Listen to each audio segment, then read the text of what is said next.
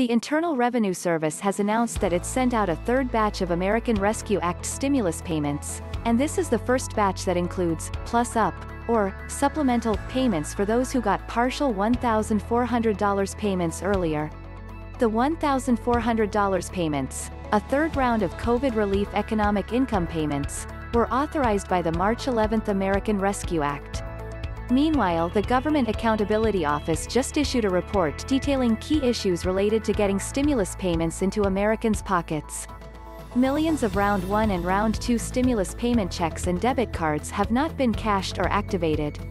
Just over 744,500 EIP-1 checks and almost 200,000 EIP-1 debit cards, totaling around $1.3 billion, have not been cashed or activated. Of the second-round stimulus payments, 2.8 million checks and 1.3 million debit cards, totaling $3.3 billion, haven't been cashed or activated. Reminder letters are going out.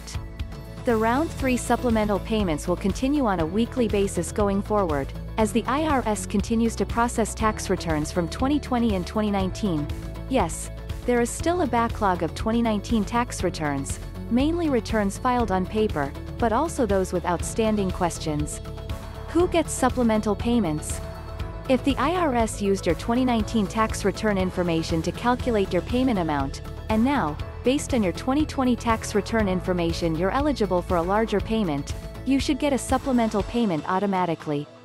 Also, there's a group of taxpayers who wouldn't have gotten a payment at all based on their 2019 tax return, but because of a change in income or a change in circumstance like having a baby, they are eligible for a payment. Some rich retirees, for example, are getting all 3 stimulus payments. This batch of Round 3 payments includes more than 4 million payments, with a total value of more than $10 billion. To date, the IRS has sent out more than 130 million Round 3 stimulus payments worth approximately $335 billion. Half of the payments are going out as direct deposit payment, while half are going out as paper checks. Nearly 160 million households are expected to get American Rescue Act payments. The income limits were lowered for this round of stimulus payments, compared to the CARES Act and the year-end 2020 Consolidated Appropriations Act stimulus payments. Single taxpayers with adjusted gross income up to $75,000 and married taxpayers filing jointly with adjusted gross income up to $150,000 get a full $1,400.